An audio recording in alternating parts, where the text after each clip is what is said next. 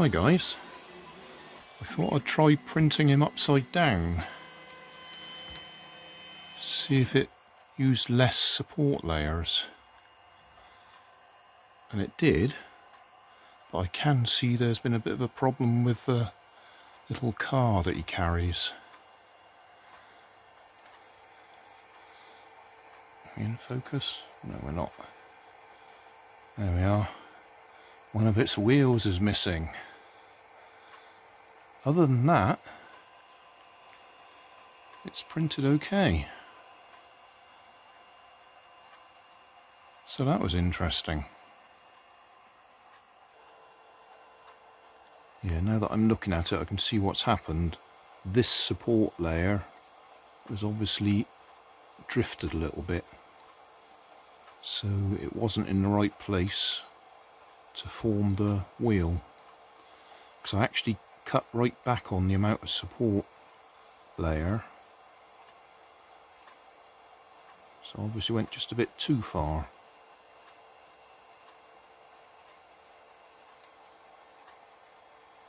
Got to wait for it to cool down now. It's cooling down fairly rapidly. 3 hours 26 minutes 57 seconds. Just realised you can see it clearer if I come around that side. It's actually out of line.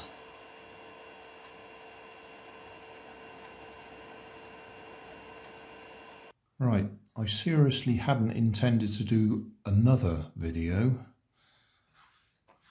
but I wanted to see if printing him upside down reduced the amount of support layers, and it did.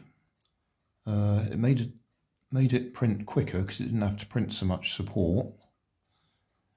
The only thing is that support column just there went out of alignment slightly. I've probably already said that in the video introduction, but for the purpose of what I want it for, that's not going to matter. I should be able to get this off. Again, I think I should probably do that off screen just in case it all breaks. His neck will always be a weak point. His arms, that part of the arm shouldn't be too bad because the layers are going quite a long way along them, but his walking stick is going to be weak because the layers go straight across that, so there's quite a small area there. Anyway, I'll strip him down and then we'll try and back in that one, but I'll push him in as far as I can like I did with that and see if that helps it.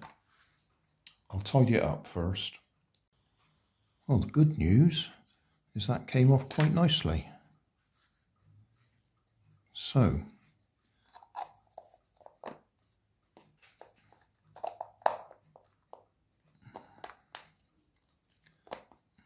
if I can get it to fit in there, because it is printed exactly the same dimensions, which always means the holes are slightly smaller than the thing you're trying to put into them.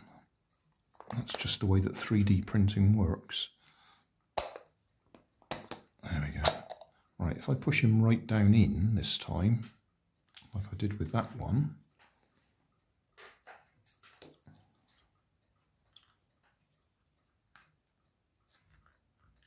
yeah, he's actually better, because making the flatter ball, which I thought would improve things, didn't, because it actually made the point of no return lower down.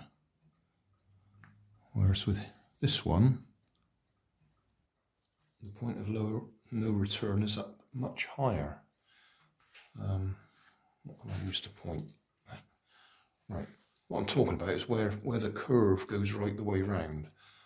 That point there compared to that point there, so about almost a centimetre higher up there, 10 millimetres. So there's no dead point.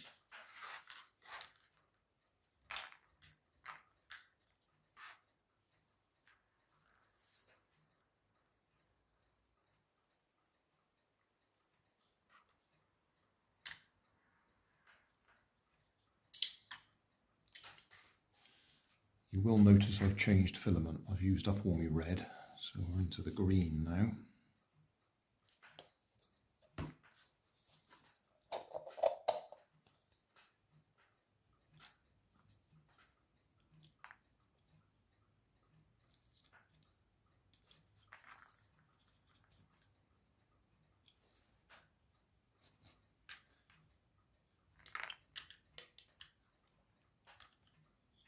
Okay, well, I'll put him on the floor so I can spin him round like I've done with the others.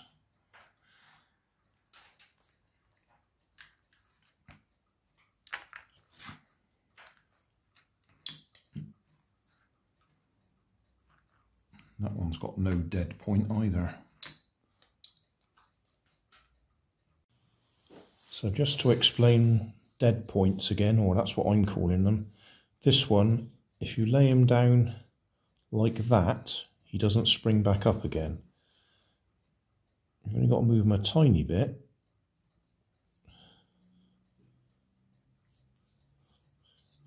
He says. There you go. He springs back up again, but he does have a point where he stays laying down. Whereas this one,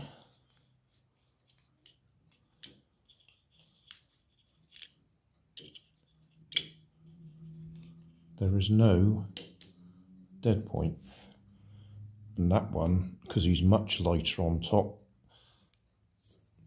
he's quite alright. So that's the one that was made with the bulb from a LED light bulb and filled with resin. And these obviously are 3D printed.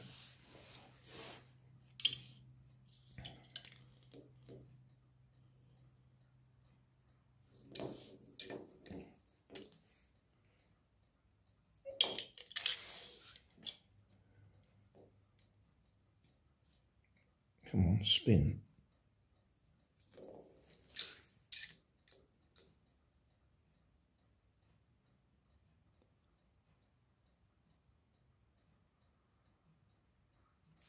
That was the one that sparked all this. I had a suggestion by somebody when I'd done a tear down on a light bulb that I can make a wobbling grandad on it.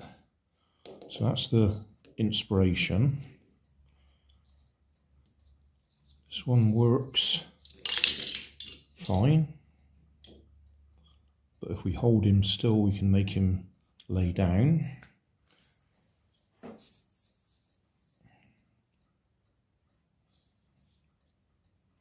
Just have them over there so we can see them. And then this one,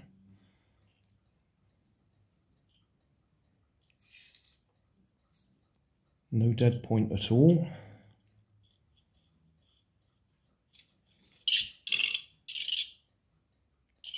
So he can break dance and return to where he started.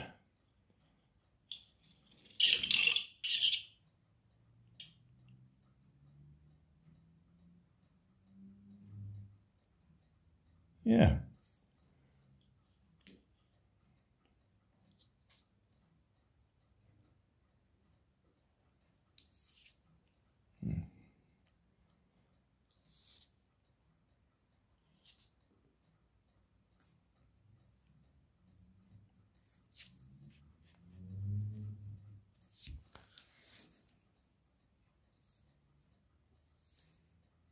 Thanks for watching.